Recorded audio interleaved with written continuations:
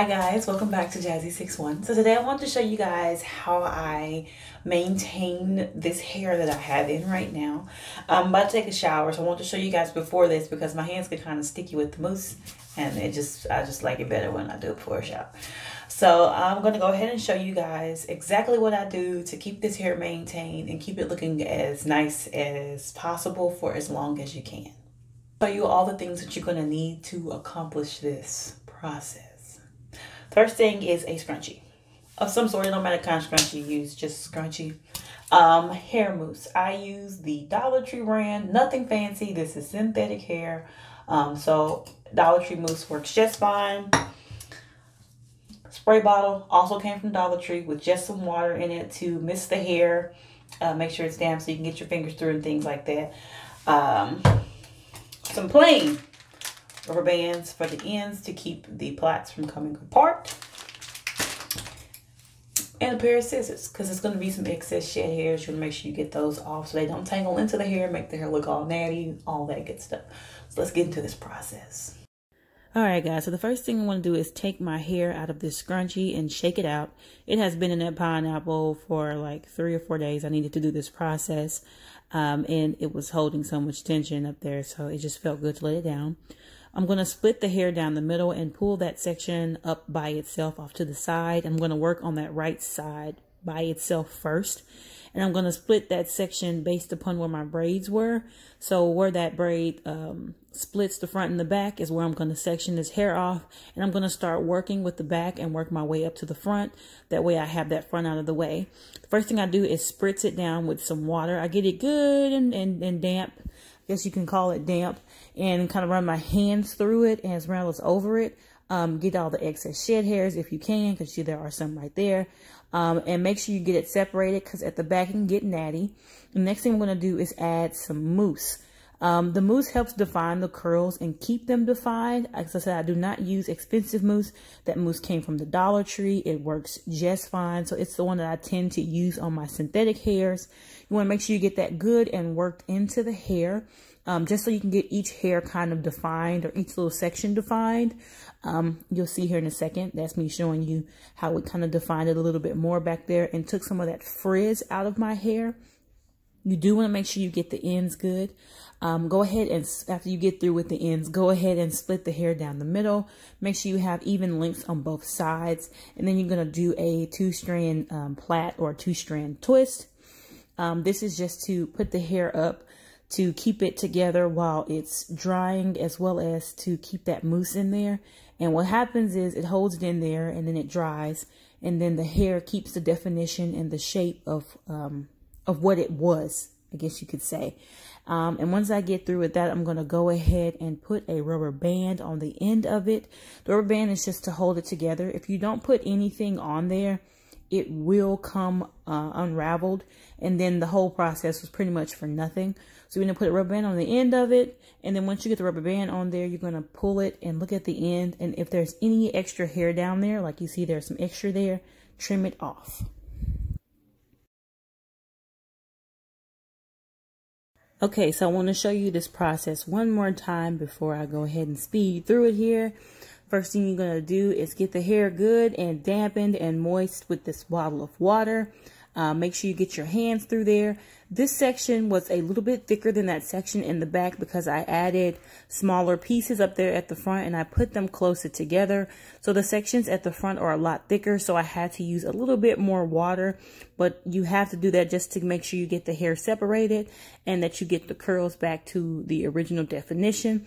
So I'm going to run my hands through this hair, get off the excess shed hairs, pull the hair apart, make sure I get the section the way it is naturally or normally. I wouldn't say naturally because it's synthetic. Before I go in and add my mousse, there are my shed hairs there. Next thing I'm going to do is go ahead and get some mousse in my hand. You guys, I use a lot of mousse. I'm actually trimming off some of the hair at the front because I noticed it was uneven and I wanted to make it as even as possible. Once I get that done, I'm going to go ahead and add my mousse. I use a lot of mousse, guys. The good thing is this mousse costs $1. So If you go through it, it's okay. I don't use anything expensive. Make sure I get the mousse good and work into my hair from the tops to the bottom. You want to make sure you get the top because the top gets hit with the wind the most. It kind of gets manipulated the most and moved around the most. So you want to make sure that you get it good and hit with this mousse because it fuzzes really easy. So now that I got all this mousse in here, I'm making sure I get the middle. I'm making sure I'm rubbing underneath. I'm making sure I'm getting the ends because that's where the frizzies come in at. I'm going to go ahead and separate it and put it in my 2-strand twist. As I said before, the 2-strand twist helps to hold the definition of the hair, that the way that it comes in the packaging. And you want to keep the hair as good looking as you can. If you want to do that, this is how you're going to make that hair last. Once I get this hair twisted, as you guys see, these twists are not perfect. It's just enough to keep the hair together, to keep the mousse on there good, and to keep the definition. Put a rubber band on the end of it, and we are finished once we get the ends of the hair clipped off, because that's just long straggly pieces at the bottom. We are good to go. So now I'm going to go ahead and be quiet and turn on some music and let you guys see the rest of this process.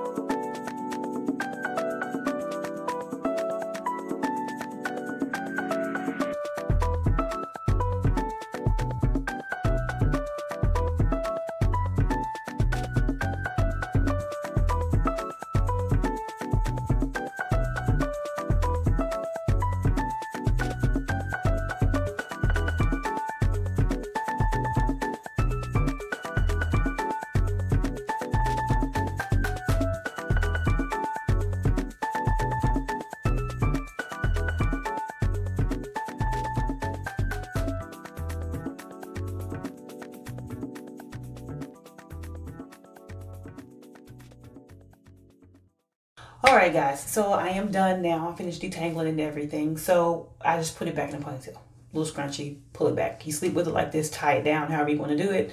You can also sleep with it in that pineapple, but don't do that as much as you do this. This should be a every couple of day type of thing. Now, want to come on here and mention some things so I don't forget to say them. Make sure that you're taking care of your real hair underneath. The point of the protective style is to keep it from the elements, but you still want to make sure that it's moisturized, that it's still greased, that it's not dry and flaky or itchy underneath. Make sure you continue to oil your scalp. Now, me doing this style, I can typically, the last time I did this hair, I wore it for like a month and a half, maintaining it like this. It just lasts longer. You take time to separate it and things like that. I can afford to get different hair, guys. I can afford to get the expensive hair. I just don't think it makes sense right now. Let's be honest. At some point, I probably will. But right now, it's not that practical. I'm someone's mom. I'm at home most of the time. The only time I would spend more on hair, which I don't when I have a photo shoot or something like that. This hair worked fine for my photo shoot. I'm going to need to insert a picture of it so you guys can see it.